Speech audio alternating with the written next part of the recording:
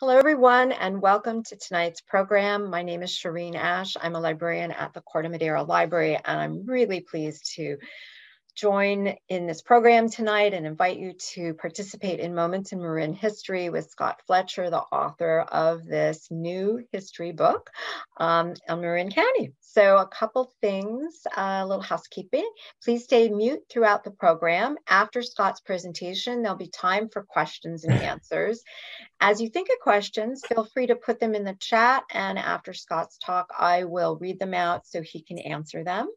So again, stay mute throughout, and this program is being recorded and will be available on our website, on our YouTube channel rather, within 2 weeks.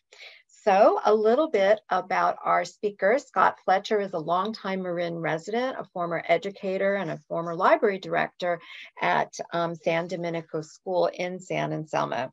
Since 2011, Scott has volunteered at the Marin History Museum, helping with cataloging and other activities. In addition, he's written 150 articles on Marin history. They form the basis of this book, and many of them have been published in the Marin IJ. So with that, Scott, share some stories with us, and there'll be time for questions again at the end. Thanks so much. Right. Thank you, Shireen, and thank you for setting this up. I really appreciate it. My journey writing Moments in Marin History began over 11 years ago when I was the library director at San Domenico School in San Anselmo. Previously, I had been both a history teacher and a school librarian in a number of schools throughout the county. On a bright spring morning in 2011, while I was weeding the library's collection of out-of-date material, I found a book on the shelf written by a long-forgotten geographer and Arctic explorer who had been born and raised right here in Marin County. Some of you may know who I'm talking about. Her name was Louise Arner Boyd, and I was astonished that I and everyone else had never heard of her. And I was doubly shamed because I was a geography major at UC Berkeley, and I used to take my kids up to Boyd Park to play when I lived in San Rafael, and I didn't know who Louise Arner Boyd was. So I spent some time reading online biographies and scouring the web for images of Louise, and then I ended up buying an official newsreel photograph of her on eBay, returning from one of her expeditions in the 1930s. After a time, I felt the photograph should be given to the Marin History Museum, so I went to the Boyd Gatehouse in San Rafael, and while I spoke with the executive director about Louise and her long-forgotten place in history, it was then that I was asked that fateful question, do you want to volunteer? Well, the rest, as they say, is history. I've worn many hats for the Marin History Museum, including helping to catalog the Louise Arner Boyd collection of artifacts and images. For the last 5 years, I've also written over 150 Marin history columns that have been published in the IJ newspaper. Each column begins with a photograph that I've selected from the museum's vast collection of 200,000 images. As those images are the foundation for the chapters in my book, I'd like to give you a preview of a few of them now. And here we go. One of my favorite images in the book is this very unique photograph of young Sausalito couples around 1890. It captures the warm and playful spirit of the Sausalito flirtation group, and it's unlike most photographs of the era due to its cheerfulness, movement, and spontaneity. Notice the older chaperone, Mrs. Q.T. Marion, to the right, keeping a close eye on her charges, and the slightly older couple in the rear, the Reverend Frederick Reed and his lovely fiancée, Ellie Reed, who sponsored the group and were leaders in the Southern Marin Episcopal Church community. Known in the early days of California statehood as Junction, the hub of San Anselmo, seen here circa 1900, has been the primary crossroads of the county for hundreds of years. First used by the Coast Miwok, the junction has served travelers crossing the county in every compass direction. From horse and buggy days through the railroad era and into the automobile age, countless millions have passed through this intersection. A 2019 study estimated that over 60,000 cars pass through the hub on a daily basis. The town of Olima became an important population center after the discovery of gold, as it sat on the intersection of roads heading west to San Rafael and north and south to Tamaulipas and Bolinas. Rafael Garcia was the largest landowner in the early Mexican land grant era, and in 1850, he hosted a large fiesta at his ranch on the occasion of a nearby shipwreck in Tamaulipas Bay. The fiesta was attended by San Geronimo Valley resident Joseph Revere, the grandson of Paul Revere, who wrote a detailed description in his book, Keel and Saddle.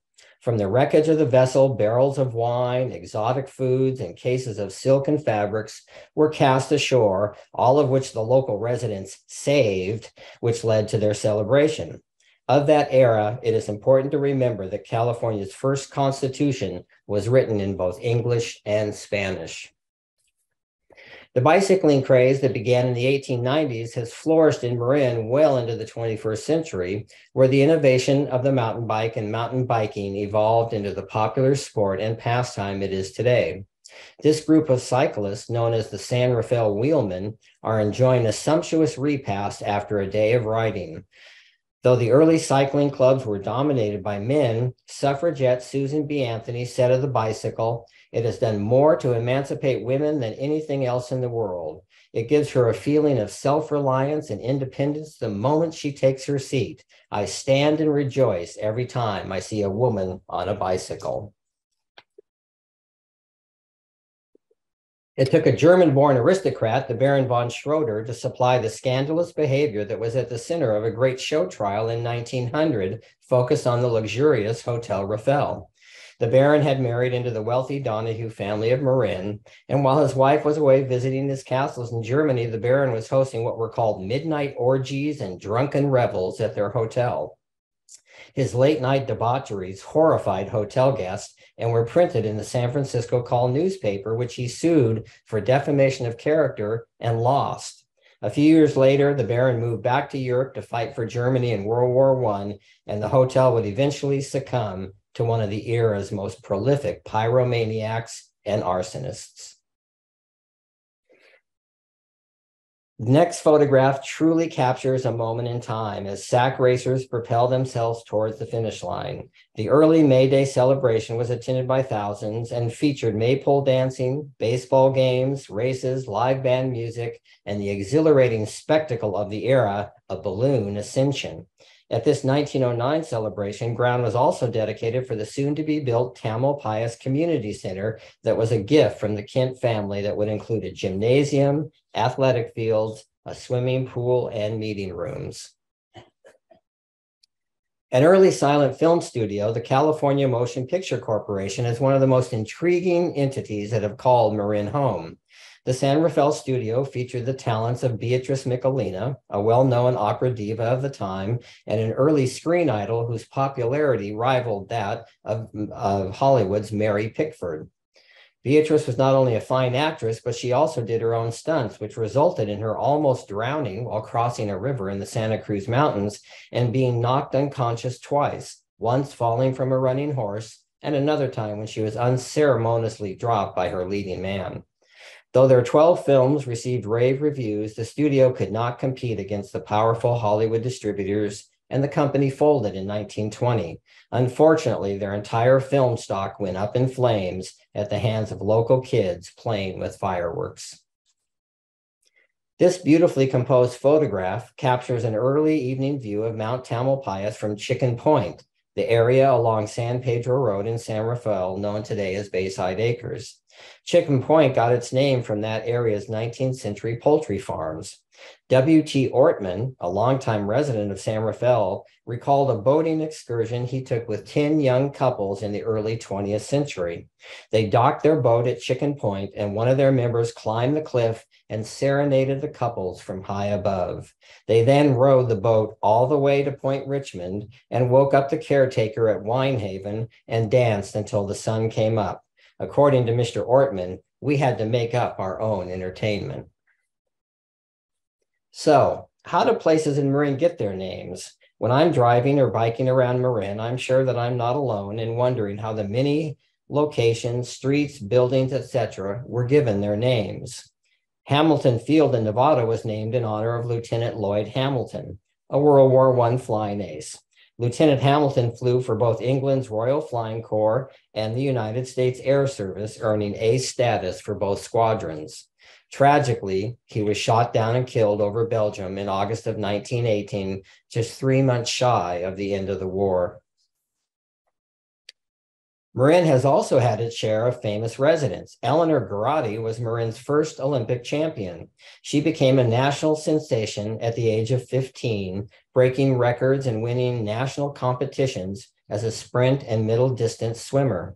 She competed in the 1928 and 1932 Olympics, winning 2 gold medals, a silver and a bronze. Born on the island of Belvedere, she grew up in San Rafael and developed her talent while swimming at the old San Rafael municipal saltwater baths that burned down in 1949. Born into a wealthy family who were leading citizens of San Rafael at the time, Louise Arner Boyd, Arctic explorer, photographer, and geographer, is without doubt one of the most widely traveled, curious, determined women of the last century. Her 7 expeditions to Greenland and work in the Arctic regions were unparalleled at the time, and her journals and photographs are of great value today for scientists studying the effects of climate change on the Arctic regions. She received the prestigious Cullum Medal from the American Geological Society, only the second woman so honored. Later in life, she traveled the globe and even chartered a plane in 1955 to fly over the North Pole, becoming the first woman ever to do so. Though her entire family is buried here in Marin at Mount Tamalpais Cemetery, Louise, true to her nature, was cremated and arranged for her ashes to be scattered over Point Barrow, Alaska, in one last expedition to her beloved Arctic. What started in 1911 as a small fundraising event for the Larkspur Fire Department evolved into a 50-year-long music and dance jamboree. Couples could dance under the stars on a 24,000 square foot dance platform in a redwood grove just outside of downtown Larkspur. The World War II years were the most popular era for the Rose Bowl dances, with crowds of up to 4,000 dancing to the melodies of Bay Area swing bands. With the money from the dances, the Larkspur Fire Department never had to tax the citizens of the town for their fire equipment. Attendance at the weekend dances began to wane in the early 1960s, and the enormous wooden dance floor was eventually dismantled and the property sold to developers. That looks like a lot of fun. The initial Dipsy run from Mill Valley to Stinson Beach occurred in 1904 as a bet between 2 avid hikers from San Francisco's Olympic Club. The following year, the club organized the first competitive race with over 100 runners participating. Exclusively run by men in its first years, a Dipsy hike for women was added in 1918. However, the women's hike lasted only 5 years due to pressure from local churches and physicians, and I can hear your groans coming, who objected to women, quote, putting undue stress on their bodies and compromising their reproductive systems. Incredibly, it wasn't until 1971 that women were once again allowed to run as official entrants in the race. Today, with its handicapping system, winners range in age from 8 to 70 years old, with both men and women crossing the finish line first. Paul Sharon, seen here, was the 37 winner and first resident of Marin County to win the Dipsy. Marin joined in the fight during World War II when the Bechtel Corporation built a shipbuilding port known as Marin Ship in Sausalito. Marin Ship brought thousands of workers to Marin from around the U.S., including many people of color. The workers at the shipyard built 93 cargo ships and oil tankers over the next 4 years. Marin City, built in a matter of weeks to house the shipyard workers, would become the first planned integrated community in the United States. At the end of the war, most of the white Marin City residents moved away and found jobs and homes around the Bay Area. Unfortunately, the minority workers were unable to move out of Marin City to surrounding communities due to the racist real estate covenants and racial profiling that in some cases, unfortunately, still exist to this day. The recent debate over renaming Sir Francis Drake High School gave me the opportunity to learn more about the amazing life of Archie Williams. Archie grew up in Oakland, California, dreaming of attending UC Berkeley and flying airplanes. He worked tirelessly to make both of those dreams come true while winning gold medals at the 1936 Berlin Olympics. His appointment as an instructor for the Tuskegee Airmen and his long career in the United States Air Force, where he retired as a lieutenant colonel, preceded his 20-plus years as a dedicated, caring, and beloved teacher at Drake High School. One of the more enjoyable experiences I had researching this book was interviewing surfers Peter Phibbs and Alan Reeves, seen here as teenagers in 1985, leaving the Stinson Beach surf at sunset. Both men are now in their 50s, but remember the day well, captured by IJ photographer Frankie Frost. Through phone interviews, I learned about closeout and peaky waves and the frightening red triangle of shark-infested waters. To put it into their own words, they were totally stoked to be riding the waves that cold winter day. So those are just a few of the images from moments in marine history. I'd now like to read two selections from the book. The first, the full article on that scoundrel, the Baron von Schroeder and the Hotel Raffel, and the second of, I hope, local interest to those of you in Corte Madera. And I have to go leave this and add something else. Can you see that? Why don't you start it for us? There we go. Looks great. And you just The elegant Hotel Raffel, built in 1888, was Marin's first luxury hotel and soon became the center of San Rafael high society. Designed after the Del Monte Hotel in Monterey, the Bay Area's social elite came by ferry to Marin and then traveled by train or horse and carriage to the Dominican area hotel. Up to 225 guests could enjoy the 101 rooms and activities such as horseback riding, bowling, billiards, dancing, golf, and sailing, followed by fine dining and drinking in a first-class restaurant and saloon. The hotel's tennis courts were also the location for the annual Pacific States Tennis Tournament, where local athletes could compete against nationally known players from the Western U.S. In 1895, Mary Ellen Donahue, the daughter of industrialist and railroad magnate Peter Donahue, inherited the hotel as part of her father's $12 million estate.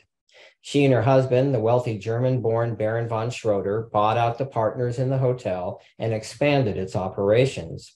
Within a few years, the Baron's dissolute, scandalous parties and his behavior towards female guests soon put the hotel in financial and legal trouble, resulting in one of the first show trials of the 20th century. In December 1900, the Baron brought a $250,000 suit for libel against John D. Spreckles in his San Francisco Call newspaper for printing the accounts of hotel guests who were shocked at what they had witnessed. Newspaper headlines reported on the midnight orgies and drunken revels that the Baron hosted and the damage to the hotel's reputation that the shocking immoralities and gross festivities visited upon the establishment. The jury spent less than 3 hours deliberating and found in favor of Spreckles and the Call, further tarnishing von Schroeder's reputation. Though the Hotel Raffel was never very profitable under the von Schroeders, life returned to normal after the trial, and the wealthy clientele returned to enjoy the hotel's accommodations and the many sports tournaments, banquets, and local events. In 1910, the Baron, ignoring the San Rafael official safety concerns, refused to install fire escapes in the hotel and shuttered the building. At the outbreak of World War I, von Schroeder returned to Germany to take up duties as an officer in the German army, and he left the hotel and his other properties in California deeply in debt. When the U.S. entered the war, the hotel was confiscated by the government's alien property custodian and held in receivership until all his debts could be paid. The hotel and grounds fell into disrepair, and numerous efforts to reopen the property never materialized. In 1918, the hotel was converted into a hospital to care for those suffering from the devastating worldwide influenza epidemic and the convalescing soldiers injured in the war. Both the Dominican Sisters of San Rafael and Red Cross volunteers nursed patients on the site. In 1921, the Hotel Raffel reopened for business, and the new owners restored the grounds, installed electric lighting in all the rooms, along with the fire escapes, an elevator, and 40 private bathrooms. The refurbished hotel hosted Chamber of Commerce events, receptions, dances, weddings, and proms, and a return to its glory days. 3 years later, the hotel was purchased by the Van Noy Interstate Company, which planned to operate hotels from San Rafael to Eureka to serve the growing number of automobile travelers. Tragically, on Sunday, July 29, 1928, a fire started in one of the upper floors, and the damage was so severe that the hotel was razed to the ground, though there were no serious injuries to guests or firefighters. A few weeks later, an 18-year-old convicted arson and pyromaniac, William Harrison Fisher, was arrested in Oakland and confessed to setting the blaze.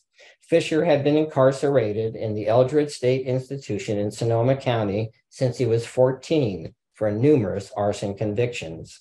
He had recently escaped and fled to Colorado, where he was rearrested and sent back to Oakland to, get this, live with his grandmother. During the few weeks he was living in Oakland, he torched the Hotel Rafael, an apartment building in Alameda, and 2 other hotels in the East Bay. He was known to local firehouses for his past arson convictions, and they put the police on his trail. Fisher told police he enjoyed setting fires and then watching the firemen and their equipment arrive at the location and attempt to put out the infernos. In San Rafael, he took police and fire authorities on a tour of the hotel burn site and described in detail how he did the deed and what he remembered of that day's excitement. His knowledge of the event was so accurate that the San Rafael City Fire Chief stated, "He must have been at my heels all afternoon. He is told of incidents it would be impossible for him to describe had he not been present." So William Harrison Fisher, that was the end of that article on Hotel Rafael. And now we'll look at something of local interest. Scott, I was wondering if you could maximize the screen so we don't see your screensaver behind. Yeah. Okay, great.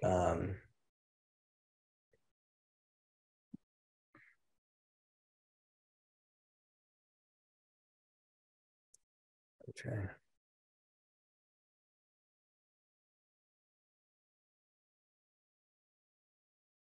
I think that's good. Okay.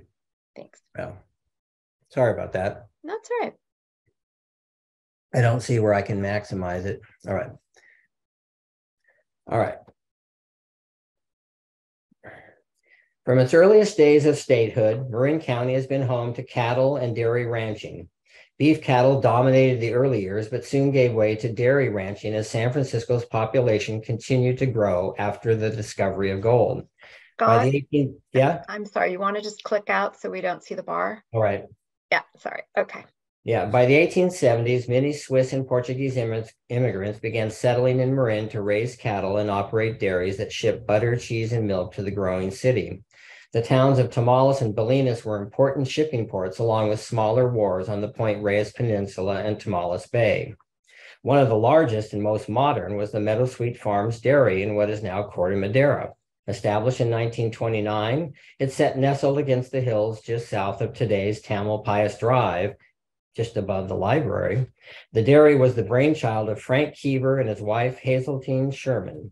Frank was a Canadian-born engineer who made a substantial fortune in the mining business, and Hazeltine was the daughter of Harriet and Moses Sherman, a wealthy land developer and owner of a railway in Southern California. The Shermans had previously bought 60 acres of land named Overmarsh next to their home in Corte Madera. That parcel was once part of the San Clemente stock farm owned by the Valentine brothers, Thomas and Sampson. The brothers raised horses and raced them on a mile-long track adjacent to the railroad line near today's Village Shopping Center. Keever then purchased a large tract of nearby marshland and drained the area with a complex system of floodgates, creating over 1,400 acres of prime pasture land. The Meadowsweet Farms Dairy became the model for modern Marin County dairies. They imported purebred Guernsey cows, purchased state-of-the-art milking machines, tested their stock for disease, and insisted on ultra-sanitary conditions. Meadowsweet originally produced grade A raw milk, but expanded their product line over the years to include pasteurized milk, buttermilk, butter, and eggs.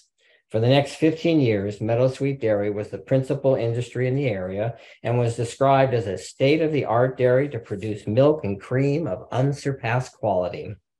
The Keevers eventually divorced in 1937, and the delivery routes were sold to rival Borden Dairy. The dairy and its 1,400 acres of pasture land were sold to Hugh Porter for $225,000. Porter expanded the operations of the Meadowsweet plant and operated it under the Marin Dairy name, which he had leased. The Meadowsweet Dairy name lived on, however, as the Sherman family shipped their herd to Calexico, where they operated a new Meadowsweet Dairy along the border of California and Mexico. An interesting and somewhat amazing postscript to the story is that the young man who helped ship the Sherman stock to Calexico and would go on to be the new dairy's manager for close to 20 years was one Paul Gludd. Why amazing? Because in 1931, when he was just 22 years old, the following notice appeared in the Petaluma Argus Courier. Excuse me. Dairy hand was gored by bull. His left lung punctured by the horn of a bull, suddenly gone mad. Paul Gludd, 22, Corte Madera Dairy employees believed to be dying at Ross General Hospital. Fellow employees rescued him from the infuriated animal as it set itself for a second attack. Gludd, an employee of the Meadowsweet Dairy at Corte Madera, attempted to beat down the attack with a heavy shovel as the bull charged for a second time. Okay. So that's the Meadowsweet Dairy. Anyway, little did I realize back in 2011 that the simple act of finding Louise Arner Boyd's book on a library shelf would substantially change the direction of my life. At the time, I didn't see all this coming, and I am so happy that it did. I guess in my case, it proves the old adage that from little things, big things grow. And as I conclude tonight, I'll leave you with this thought. Keep an eye out for those little things. You never know where they might lead. So thank you very much. And I'll be glad to answer any questions you may have about the book or my journey writing it. I know that Shireen has hopefully some questions already queued up. So Shireen? Well, first of all, thank you. Really wonderful stories, really interesting. I do want to open it up for other questions. And just as a fellow librarian, I love that your journey started with the finding of an obscure book and how that just got you started on your journey. I always think that, you know, there's that wonderful sense of serendipity in a library where you can find lots of things. So if any of you all have questions, please put them in the chat. Don't be shy. Getting a really lovely thank you. So I'll start us off. Sure. What was, I mean, you told us some of the more exciting, dramatic stories, but is there a favorite story that you have? Let's see. Well, you know, one favorite story that unfortunately it didn't make it into the book, Melba Beals, who was one of the Little Rock Seven, and she was a teacher here in Marin for many, many years. I actually got to interview her over the phone a couple of times. I wrote an article that did appear in the newspaper. And that was kind of a highlight for me to get to speak to her for 2-3 hours about her experiences. She came here to live right after the 1956 desegregation in Little Rock, Arkansas, and lived with a Caucasian family up in Sonoma County. So it's a really interesting story. So that was wonderful. Unfortunately, I couldn't get her publicist to grant permission to put it in the book. But that was one story that I really wished could have gone into the book. I kind of picked my favorite ones for this, but I really like some of the stories. There's one about, I think it's called the Mountaintop Home, and it was a little hotel up on top of Mount Tam, and this couple ran it for years and years. It was on the stagecoach ride, and then eventually it was on the road up there. And I like the stories of the kind of common person who does something really kind of amazing for the county and maybe didn't get, the notoriety or the accolades that the Kents got, or the Shavers, or like the Baron, the bad reputation. So some of those unsung heroes, it sounds yeah, like. unsung heroes. Yeah. Yeah.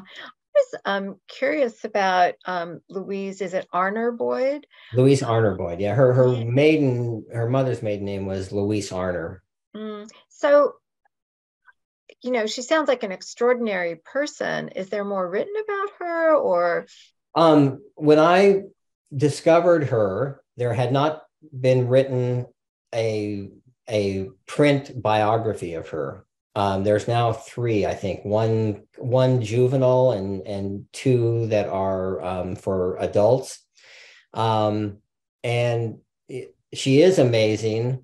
And I mean, this all happened at a time when women were kind of expected to, find the right mate and settle down and have kids. She was born in 1887.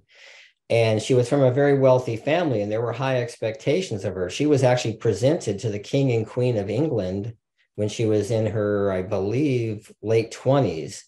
But on that trip, she took a boat out and went up into the North Atlantic and saw some Arctic ice, and she was just actually transfixed by it. And that started her interest. And the interesting thing is that she had 2 older brothers who both died in their teens of it was like heart conditions brought on by some kind of disease that they had when they were kids.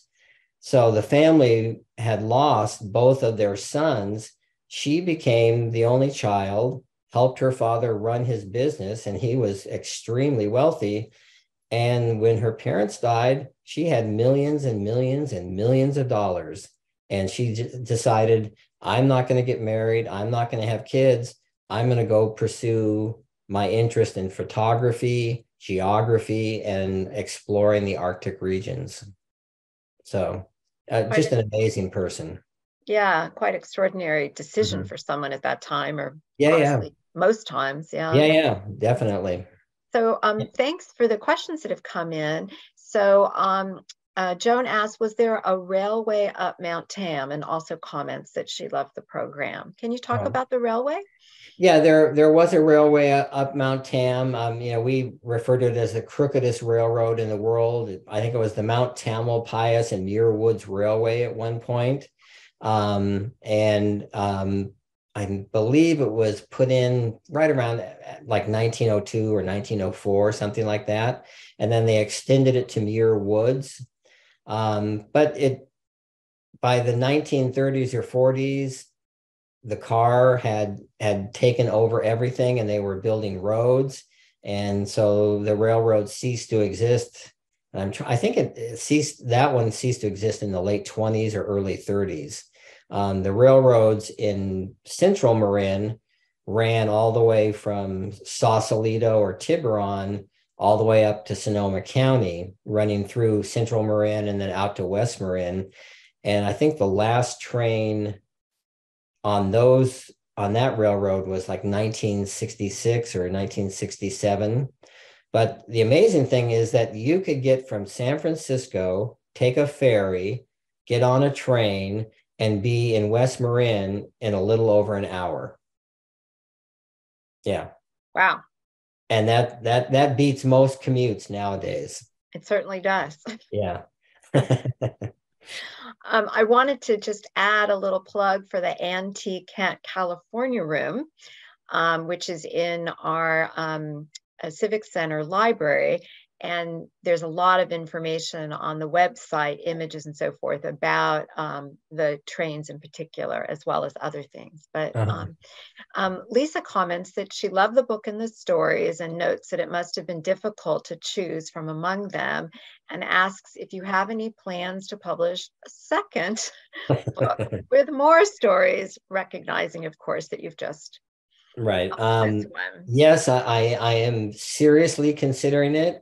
Um, I need to take a little bit of time off. I'm still writing the articles, and I have a deadline every 2 weeks, so that's something that I'm still doing. Um, but I do plan to do a volume two, and I'm probably thinking more like 2024 maybe, because this has been absolutely wonderful. It's changed my life and all that, but I've been doing this almost every day for a year and a half, and I'd like to take a little time off. So, but yes, I am planning on doing a second volume, because now I've added another probably 40 or 50 articles since I started writing this book, which was in, trying to think, March or April of last year is when I started writing the book. So You must do a fair amount of research before each yeah, article. the way it works is I spend a few hours going through the collection. It's in a facility up in Marin Keys, the Marin History Museum. That's where their large collection is. And I find photographs that are of interest to me and are of high enough quality to be reproduced in the newspaper and online. I take a picture of them, bring them home, and then spend usually between about 10 and 15 hours a week on an article. And I use web pages, I use books from the library, I use online websites, and I also use ancestry.com and two newspaper databases, which I feel are really what give my articles a somewhat different texture to the writing, because I'm often quoting from 1900 or 1880 or 1920, and the language is very different, and sometimes it's very dramatic. And also, I have to assume that they probably got most of it right if they're writing about it the day after it happened. So I use the newspaper databases a lot to write my articles, and to also check my facts, because I think, as you know, and probably everyone else knows, it's very dangerous to just take something off a web page and feel like, you've got the real story. Yeah, exactly. It is great to go to that original source Yeah. material, like you say, to get a flavor of the time Yeah. and times in the language. Um, so Carrie writes, was great to hear about Louise Boyd, and sad to think about how many buildings were lost to fire. Oh, Um, if you read the book, I would say a good 25 to 30% of them end in a fire, especially hotels. I think, and I didn't really plan to do this, but the hotels were often the center of a community. And even something like Samuel P. Taylor Park and Samuel Taylor, they had a hotel out there. Well, every hotel burned down at least once, if not twice. One of them burnt down 3 times, I think. And basically wood structures, candlelight, possibly gas, lighting in the hotel, and fireplaces and kitchens. And you put all that together, and there weren't any fire extinguishers back then or fire alarms. So things just burnt down and they rebuilt, maybe. hmm. So It's an interesting note of the difference in today yeah. and The one that really breaks my heart is the film vault for the California Motion Pictures. mhm. Thank goodness someone found a print of their most famous film, which was actually shown here not that long ago, 4 or 5 years ago. In Australia, they had a print, and they've redone one of their films, but that's the only film that they have. And so you can see Beatrice Michelina and all these great shots in Marin County, but that's the only one. I wanted to ask if there were any more questions. We're going to end the program in about 12, 15 minutes. So I just wanted to make sure that everyone has the opportunity to ask any follow-up questions. I wanted to say that I really appreciated learning about your process and the research that goes into it. it's particularly interesting and nice to know that those resources are available. Yeah. You have the opportunity to dig deep.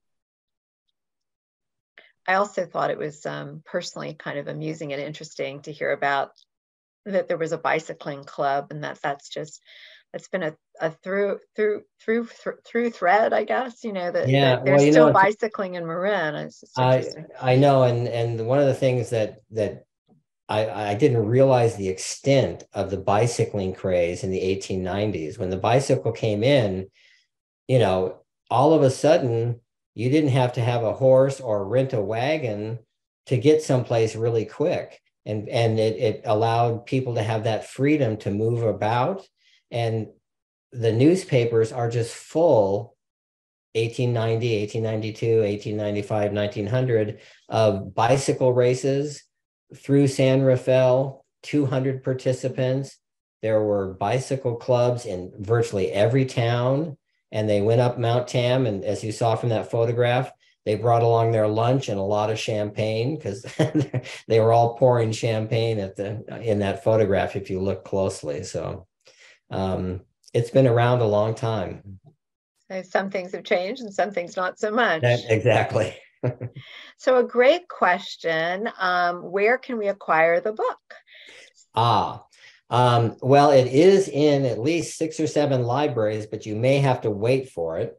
If you'd like to purchase it, it's at Book Passage. It's at all 3 Copperfields, Larkspur, San Rafael, and Novato. It's also at the Depot Bookstore in Mill Valley. And I think it was the old Booksmith. I forget what it's called now here in San Anselmo. But you can also order it online at Amazon or Barnes and Noble. And if for some reason you're having trouble finding it, email me and I'll get you a copy. I've got a stack downstairs. Personal service. Yeah, but try the others first, because I'll run out pretty quick if everyone gets them from me. It's nice to know there's so many bookstores still left in Marin, and of course at your library. So Right. Thank you for asking that, because I know that people are going to want to read it. All the stories you didn't have time for. If you're used to online buying, if you just put Moments in Marin History into Amazon or Barnes and Noble or any online book dealer, more than likely it's going to pop right up. So thank you for that clarification. Any further questions? Any favorite stories you want to hear about your corner of Marin? Do you have a story about the seminary? I don't have one that's absolutely about the seminary. I have a couple of San Anselmo. I did do one on the seminary for the article I wrote in the newspaper, but the image was not all that great. And one of the criteria I had for the book is that the image had to be one of the better images. And there was one I wanted to do of Ross, but the image was just so poor that I just thought, I don't want to put that in there. So, but the seminary is mentioned in 2 or 3 of the articles. So there's one on the Dominican sisters and Dominican university and college. Most people haven't heard of Tocaloma. That was a town out past Samuel P. Taylor Park that had a great big hotel, and a lot of the bicycle clubs used to go out there. Of course, that burned down twice. There's a couple about Point Reyes, one about Tamales, one about the San Geronimo Valley. And I always find it interesting. I think I quoted in that one summary about the fiesta that Paul Revere's grandson was one of the first landowners in the San Geronimo Valley, and he had come here as part of the Bear Flag Rebellion, and supposedly had raised the American flag in Sonoma when the Bear Flag Rebellion took over occupancy of California, basically. And as he was riding back through Marin on his way back to the capital, which was Monterey. He passed through San Geronimo Valley and said, "This is the loveliest valley in all of California."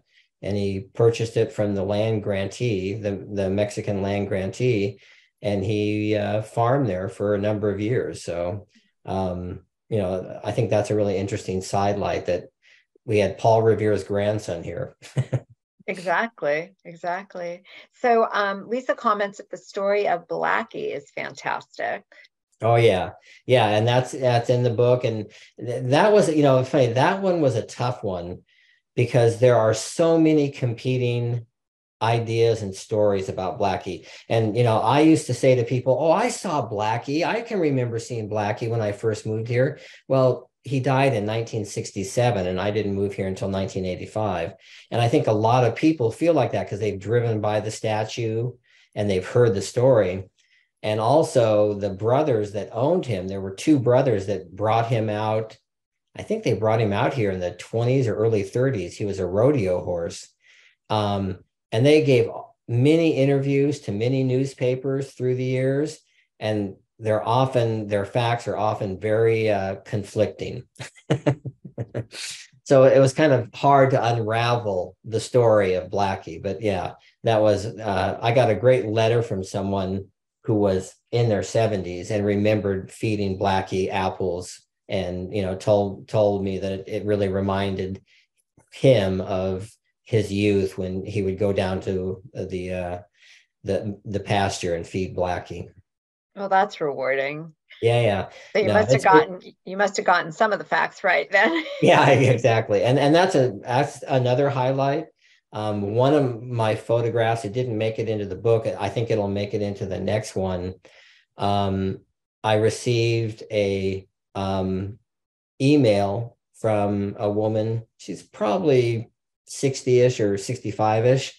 And she said, "I have that photograph in my parlor. That's my grandmother, who's the little girl in the photograph. It was taken about 1900 or 1898.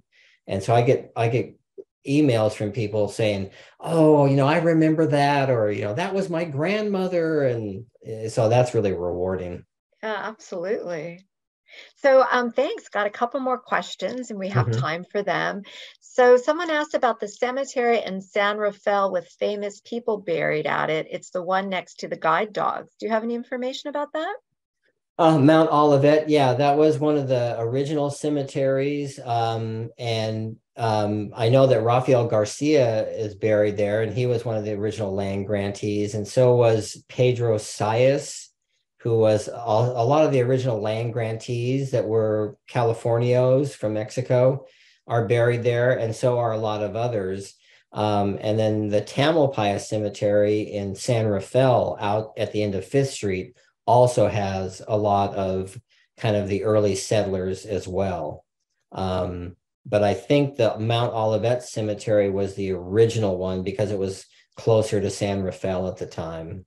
So you can go there and look at, I think Pedro Sayas's grave is from like 1848 or something like that, or 1845 or something like that. It really goes back a long ways. Thank you. And a listener comments that, appreciate all the local bookstores and asks if there are any tales about the Corte Madera Hotel at the railroad station near Menke Park. I did write an article about the railroad station that was at Menke Park, and that didn't make it into the book. It was one of my articles, and I mentioned the hotel in that. I don't have a lot of information about that. That was one of my really early ones. I probably wrote that in 2018 or something.